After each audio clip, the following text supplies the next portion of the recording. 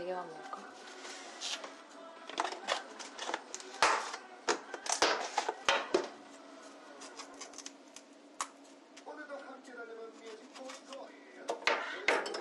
이거는 요즘 되게 많이들 드시는 것 같더라고요. 풀몬에서 나온 두부면인데 제가 요즘 다이어트를 하느라 밀가루 면을 먹지를 않고 있어서 그래서 한번 궁금해서 구입을 해봤어요.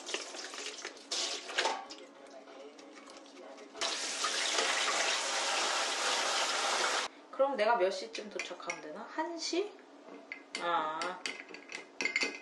그러면 엄마 아빠 어차피 마트가 9시 10시에 오니까 시장 이런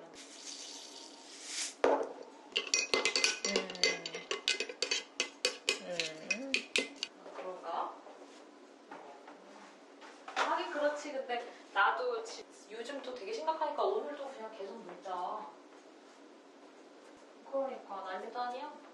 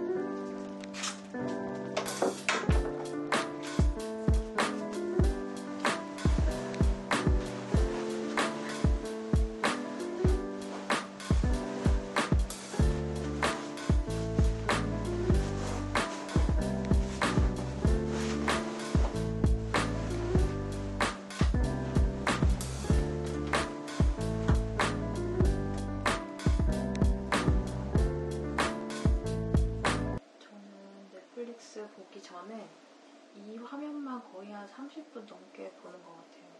뭔가 새로운 거를 보고 싶은데 뭘 봐야 될지 모르겠어서 오늘은 이걸 보겠습니다.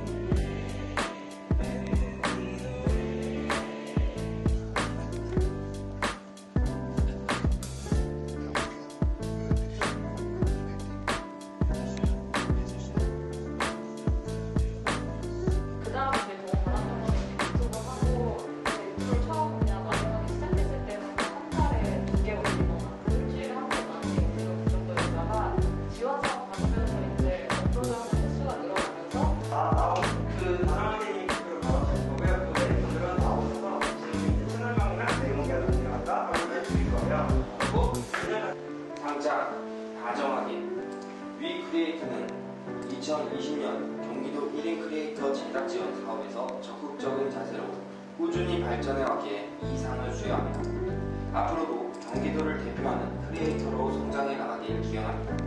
2020년 11월 18일 경기 콘텐츠